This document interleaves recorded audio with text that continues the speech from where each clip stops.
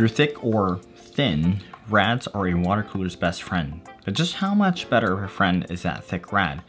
Well, today we're going to see how much thickness really matters.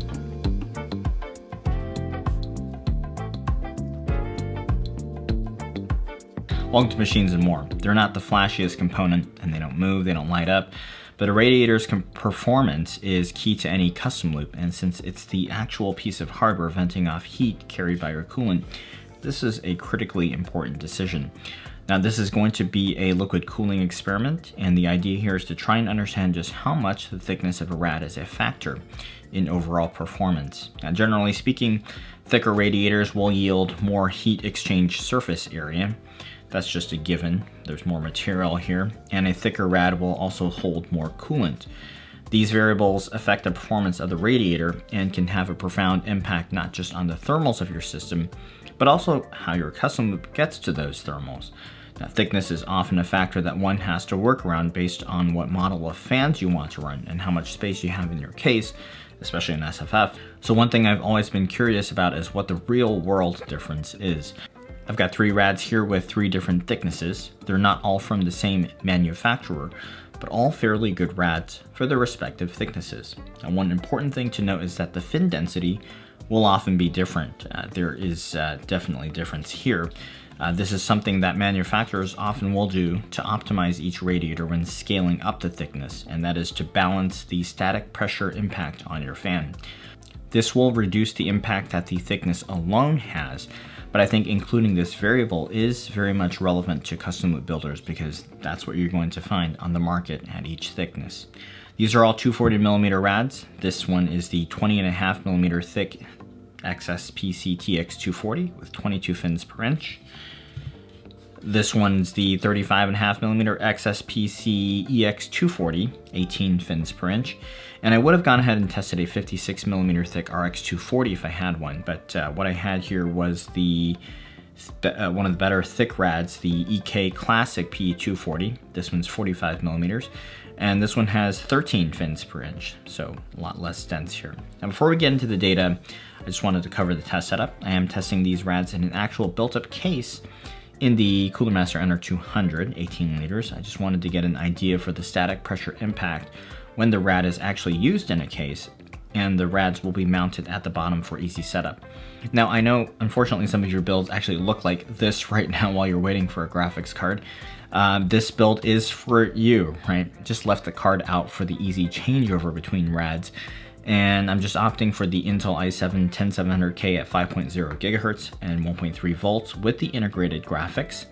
Just under 180 watts total package power here at this level, and this is all running on the Gigabyte Z590i Aorus board. So for the pump, EK's Kinetic 120, DDC running at 40%. CPU block I'm going with is the Corsair Hydro X XC7. Fans are the Noctua NFA 12x25, locked at both 1200 and 1500 RPM on the rad for 2 different tests. And I also mounted these fans as a top exhaust, locked at 1200 RPM. Now, these fans are exceedingly quiet, and I think the 1500 RPM fan level will represent the higher end of what performance users that still want a silent system will choose. For all tests, everything was kept the same. Loop was drained, rad swapped out and filled back up with deionized water. I did have my son's help on fill bottle and power supply duty while doing the setup, so good job, buddy. So I'll share the testing data, and then we'll wrap up with a few quick discussion points on the implications. Test done here was a repeated Cinebench R23 multi-core render, and the important metric to focus on here is the equilibrium coolant temp, which over 30 minutes does more or less arrive at a stabilization point.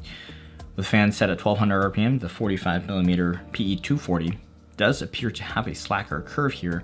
It does take a long time to arrive at a stable temp, which is about 0.7 degrees lower than the 35.5mm EX240, and that one is about a degree better than the ultra thin 20.5mm TX240, and the TX240 does have a steep curve, which would indicate that it increases in temp faster. With fans at the higher 1500 RPM level, there isn't a shakeup in the ordinal position for rad performance, but it does appear that the difference between the ultra thin and the medium rad does lessen. The PE240 is still as expected, still the best performer and at the higher fan speed about a full degree better than the EX240, which is in turn a fraction of a degree better than the TX240. Coolant temps are a very telling metric for custom loops, but you might be curious, how does that translate to the CPU package temp? Well, with a 10700K, typically that delta is around 50 degrees C at 1.3 volts. There's going to be more fluctuations on the measured CPU package temp, but let's focus on the final 100 seconds for 1200 RPM. We're seeing similar results from looking at the coolant temps. The CPU with the PE240 is about half a degree better than the EX240, and that is about 1.5 degrees better than the TX240. At the higher fan speed, similar to what we saw with the coolant temps, the PE240 does result in better temps than the EX240 by about a degree or so, which is very close to the TX240. While doing this comparison, I also measured the amount of water that each rad holds while full. By weighing each rad empty and full, the capacity can be inferred. The TX240 holds 108 milliliters, the EX240 164 milliliters, and the PE240 232 milliliters. So from the data, clearly the thicker rad is going to give you the better cooling performance, and you'd almost expect that. But with this controlled experiment, I think the gap from top to bottom is smaller than some might imagine, and for being more than twice as heavy when filled as the TX240, the thick PE240 does result in about 1.5 degree of better coolant temps, which translates to 2 or so degrees better CPU temps for the 10700K. The higher fin density for the thinner rads does appear to help compensate effectively for the loss in thickness.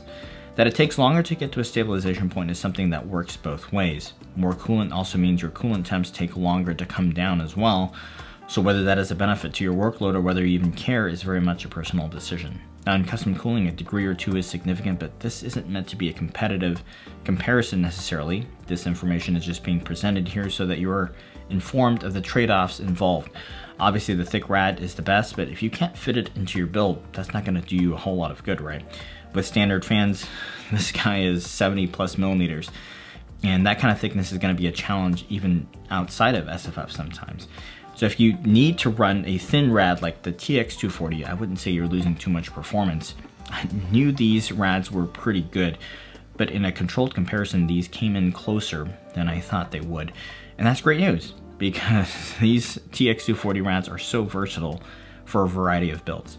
So my last observation is the fan speed really does make a big difference. Despite these rads all featuring designs that will work well at low fan speeds, the great noise performance of the NFA 12x25s means that even if you have to set your system to peak at 1500 RPM, it will still be fairly quiet. So if you aren't already running the best fans that you can for your loop, look there. There's a lot of performance to be gained by simply upgrading your fans. The 300 RPM difference between the two sets of tests resulted in about a 2.5 degree swing in coolant temps. So if you can get a fan that lets you run faster at the same noise level, you're going to see a meaningful benefit without the compatibility considerations from rad thickness. So I hope you found this comparison helpful for your next build. Links down below for the goodies tested today. Give me a holler if you have a go-to rad. I'm curious. Subscribe if you haven't already, and thanks for checking in today.